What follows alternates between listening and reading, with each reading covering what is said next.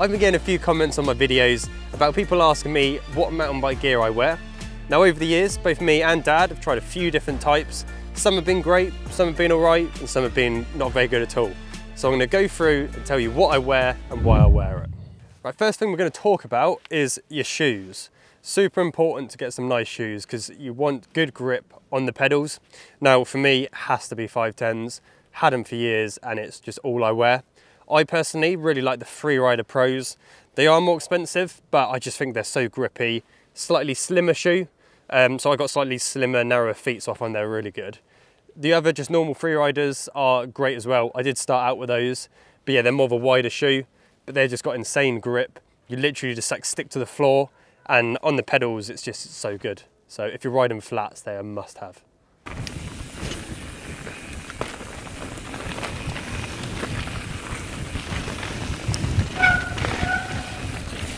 Next thing we're going to talk about is the bottoms. So shorts, great for summer, and you can wear them in the winter as well. I used to wear them all the time. Just really want to find some shorts that are going to be nice and easy to move when you're pedaling about. I like to go for some that are a bit longer, that go near the knee pads. I just think they look a lot better and they're really nice. Some of the brands that we go for, Fox, they are always a good brand. Some of the sizes can be a bit smaller is the only thing, but yeah, I do find they're really good. Troy though is the number one I always go for. I think my ones are the Spindrift or they're something like that. I can put them in the comments. But yeah, they're amazing shorts. I think they're really breathable and just really nice with deep pockets. I think they're great for riding.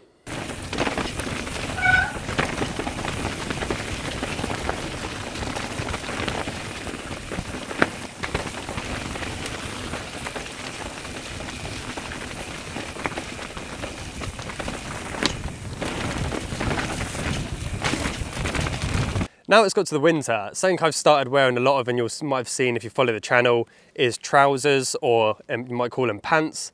But yeah, they are amazing, I think. They are a game changer. I always used to get the perception that they're more of like a downhill style rider shorts, so they weren't very good for pedaling, but that isn't true. Like I wear the trousers and you can just wear more weather, but when the rain's hitting hard, especially here in the UK, just having those big puddles, when you've got trousers on, it just keeps you nice and dry, keeps you nice and clean, and they are really nice. The brand I go for my trousers, or you might call them pants, is again Troy Lee. Troy Lee is, to be fair, one of the big brands that I use for most of my clothing. Really, really good fit. It is more expensive, but it is definitely worth it. There's two different fits you can go for. So Dad likes the ride fit. It's just a little bit more looser, a little bit more baggier. I always go for the racing fit. It's quite tight and slim. I quite like that because like when you're on the bike and you've got like the chain ring and stuff, I just like having it all quite tight. Don't want anything getting caught. But yeah, both fits are really good, so whatever you prefer. And like I say, they are expensive, but they are really good and they last. And yeah, you just find that you just will wear them all year round in the end.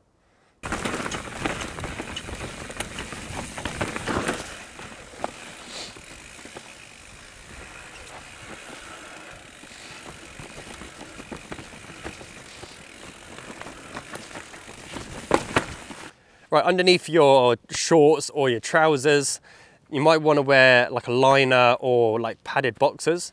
Because I know, like again, like when I started out, you just wear normal boxers or underwear, but it can rub and just be pretty uncomfortable when you're sat in the saddle for quite a long time. So yeah, like padded shorts or liner are really good. Now some of the shorts, like the Troy Lee Spindrift, they actually came with a nice liner.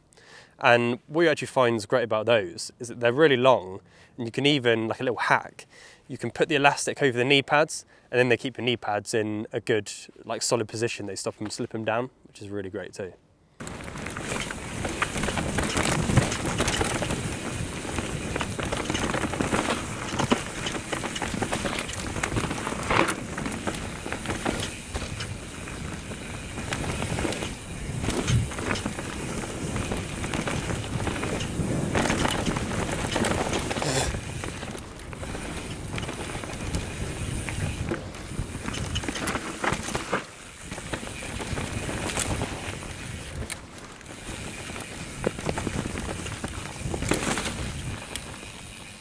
Moving on then to the top section. Jerseys. I've got loads of jerseys and they're just so fun. I find like you never have enough.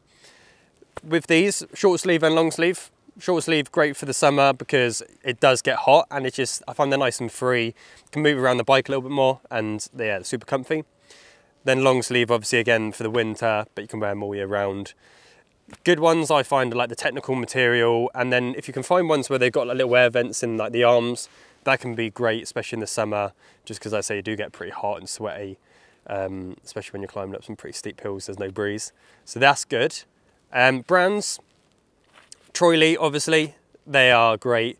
Again, expensive, but they've got the Race and Fit, which is really nice. Gives you like a tight neck, just overall nice tight on the arms, which again I like because they look good. Plus it's just, I'm not too keen on having baggy clothing when you're riding. I like to just sort of feel quite tight. It's all nice and stretchy, good set of gear. Dakine, they're like, you see a lot of that in Canada along with Chromo Mag. Got a few bits of those that are really, really cool. So a little bit harder to get hold of in the UK, but if you are in Canada or you take a trip there, definitely stock up on some because Dad did there last year and honestly the stuff's really cool. I didn't and I definitely should have because it's really cool stuff and it feels really nice. Underneath your jersey, you might want a base layer. Super important for the winter, like today, it's a cold day. So I've got a Nukeproof base layer on, just like a tight kind of compression top. Now, what you want to look for is the merino wool stuff. It's really, really nice because it just keeps the warmth in, but you don't find you sweat too much. And in weather like today, when it is cold and bitter, it does help so much, it makes that difference. Just keeping you nice and warm. So yeah, definitely look out for some stuff like that. And like I say, merino wool is the one to go for.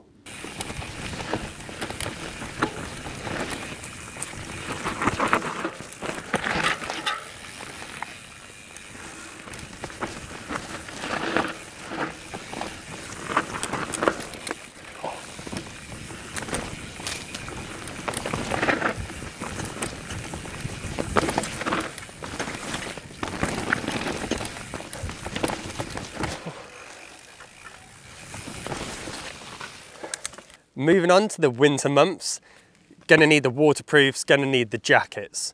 So for us, it always is Endura MT500. It's like a Ranger they've got and it is really, really good stuff. Again, it might be a little bit pricey, but when it comes to waterproofs, it will just make the difference.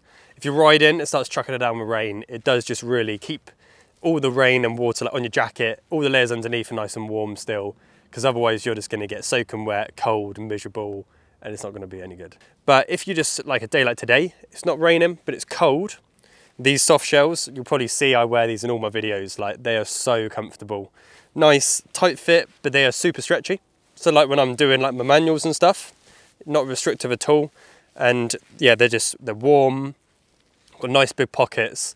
Honestly, I think like these jackets are one of the best mountain bike items I have really. So absolutely, if you're looking for a soft shell, the MT500 stuff is great. Next thing I'm going to talk about is the protection. I'm going to start with the helmet. I have a POC Kortal helmet and it is the race version. So I started out with the Bell like super helmets or Supreme helmets, something like that.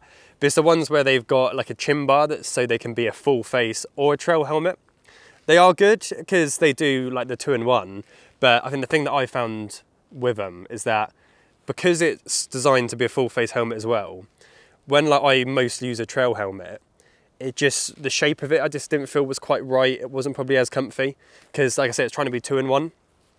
So yeah, the POC Kortal came on offer and I bought it, and yeah, I think it's been amazing. Really nice shape. It sort of sits a lot lower around the back and just sort of like, it just sits nicely on your head. And then it's got tons of safety features. All to do with like medical information and being able to kind of like technology to do with finding you in earthquakes, some crazy stuff like that. But yeah, overall it's great, protects your head really well. So absolutely recommend the POC Kortal helmet. So now talk about the gloves. These gloves are really, really cool. We use these a lot. They're made by 100%, that's the brand. And they're called, Dad thinks they're called the Briskets. So, but they're quite funny. They, has rubbed off now. It used to say like how much effort do you give, and then the purpose is give 100%. Dad's got some, mine's all worn down now, but yeah, honestly, they are really good gloves. So they're quite thick, but they are really good in the winter. Keep your hands nice and warm. Gloves are super important because they're just going to give you more grip on the bars and they protect your hands. Otherwise, like, you're just going to shred your hands up. So yeah, I do really recommend having the Briskets. They're good. Bit of a funny name, but they are really good gloves. I do think gloves are something that if you're in a shop, it's worth trying them on, because it depends what sort of fit you like. And because I tend to run gloves like a little bit smaller, again for the tighter fit. I don't really like baggier gloves. I just think it's nice to give a good feeling of when you're holding onto the bars. So worth trying them on, just so you know exactly kind of what you like. Final bit of protection is the knee pads. For some reason, other than your head, it's like one of the most important parts of the body that every mountain biker decides to cover. But yeah, good to talk about knee pads. I started with some like Fox ones. I can't remember the brand, I can't remember the model of them. But they were so weird because like they were okay, but they're honestly, there's about like this thick. So it felt like they had like no protection at all. So now we do some like bigger and a bit crazier stuff. I ride with RaceFace ambush pads. So they are pretty chunky. They've got quite a fair bit of protection on the knee and then also on the inside and outside of the leg. They've got like 5 straps in total. They've got like some inner ones and then some big ones that go over top. It all adds up to basically having a solid knee pad that doesn't slip down, because that's just always a pain when you're riding and constantly having to pull them up. So they stay exactly where they need to be. And then they've got good breathability. On the back of the knee pad, it's all open, like where there's like the kind of little, I don't know what you call it, the bit on the back of your knee basically. It's just like a crease almost. It's just where you can get a build up of sweat, and it just stops it getting too sweaty. And they, like I say, they do feel nice. Like, put it this way, Dad's like driven home before and left his knee pads on all the way home, so that shows you that they are pretty comfy. So yeah, I did add the point there with the knee pads that Dad drives home in them sometimes. He does actually do it quite a few times. It's quite funny, but it does like emphasize the point that they are really comfy. Because I remember like when I used to wear knee pads and stuff, they just used to be so like uncomfortable. I find you put them on because you want to protect yourself, but you just couldn't wait to get them off. So like I say, the fact Dad drives home in them, it's just like a good point to say they are comfy. So that is the end of today's video. Hopefully it will just help you out a little bit about what gear I wear. As I said, we've tried a few different stuff over the years, and like I do feel now we're at a point where we've got some really good brands that we like and lots of really cool clothes for different weather.